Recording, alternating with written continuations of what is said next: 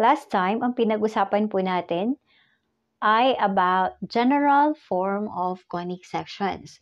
So, from general form ay standard form naman po tayo. Ano-ano nga po ba ang standard form ng conic sections? Ano nga po ulit ang ating mnemonic? Yes, CEPH. C-E-P-H. So, magsimula po tayo kay circle. Ipapaunawa ko lamang po ng ating i-consider ay sa point HK not at 0, 0. You will find out later. So, circle with radius r. The standard form, the quantity of x minus h squared plus the quantity of y minus k squared is equal to r squared. What if the center is at the origin 0, 0? So, isi-substitute lang po natin ang 0, 0 sa ating hk. The quantity of x minus 0 squared plus the quantity of y minus 0 squared is equal to r squared. Therefore,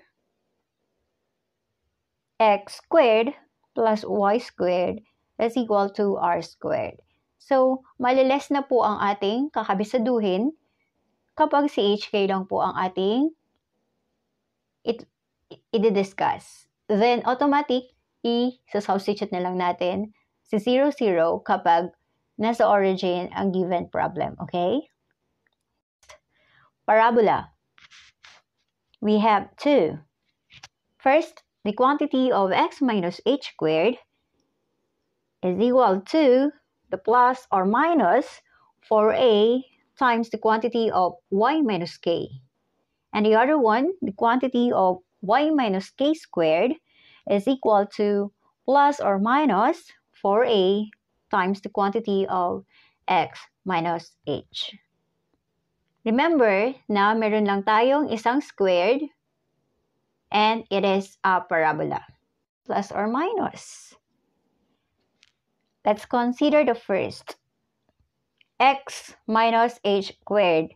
At ang walang square ay ang y minus k.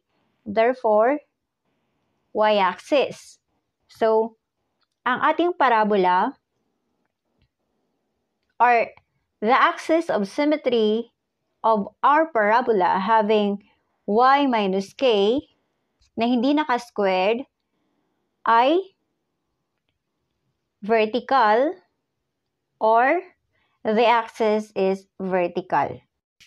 It's either opens upward or opens downward. So, paano natin malalaman kapag upward or downward? Ito po yung silbi ng ating plus or minus. Sa ating coordinate plane, kailan po nagiging positive? Kapag pataas. Therefore, ang ating parabola ay magiging positive kapag plus 4a times the quantity of y minus k. Remember, it is positive when it opens upward and it is negative when it opens downward.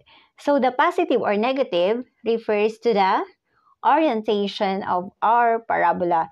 And yung axis po na walang squared ay tumutukoy sa ating axis of symmetry.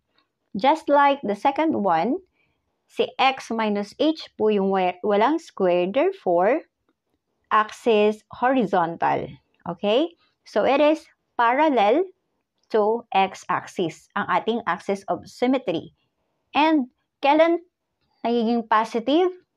Kapag to the right. So, parabola that opens to the right is positive and parabola that opens to the left, negative. So, yun lang po ang ating tatandaan. The coordinate plane, ang ating consideration ng signs. So, upward and to the right, positive. Downward and to the left, negative. So, yun lang po ang ating magiging basis. So, next is ellipse. The first, quantity of x minus h squared over a squared plus the quantity of y minus k squared over b squared is equal to 1. And the second, the quantity of x minus h squared over b squared plus the quantity of y minus k squared over a squared is equal to 1. As we notice, consistent po or constant ang ating numerator at pinagpalit lang po ang ating denominator. So, para mas madali po nating tandaan, kaya ganun po yung sinecheck po unang-una. So, paano po natin malalaman yung orientation ng ating ellipse? Kung anong axis po yung nasa taas ng a squared, ay siya po magiging major axis ng ating ellipse.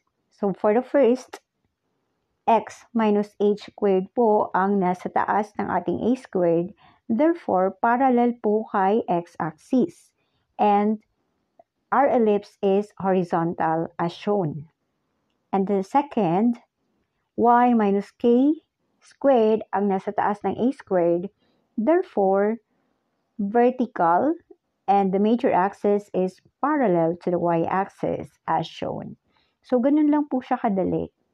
Ellipse is plus, and please don't forget the equal to 1.